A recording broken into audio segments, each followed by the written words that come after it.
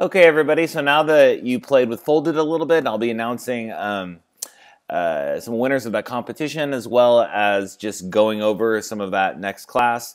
I need some time to review those quizzes.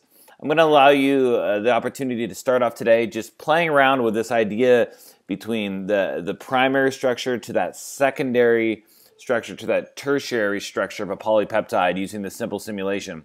Specifically focusing on how hydrophobic various side chains are, how water-fearing they are, and how hydrophilic certain side chains are, how water-loving they are, as well as the charges of those various side chains.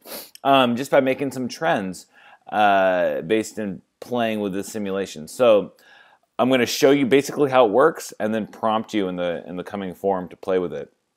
So first off, we have this long polypeptide chain. You can choose to either look at the amino acids via their 3-letter designation or their 1-letter designation. I kind of like that 1-letter designation. Remember, these are all related to codons from Unit 1, protein synthesis. So first, we are going to choose whether or not we want that protein to be in a hydrophobic environment right here, like oil, or whether we want it to be in a hydrophilic environment like water. Now remember, the water environment is very similar to the extra or intracellular space, and that oil environment is very similar to that cell membrane. Ignore the vacuum there. And we can choose whether or not we want to view the hydrophobicity, the charge, or the charge and the hydrophobicity there.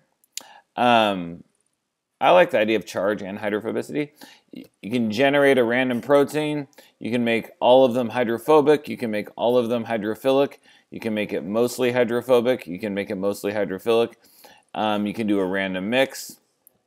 And once you do that, you're going to hit this play button and then notice what it does. Okay? All right.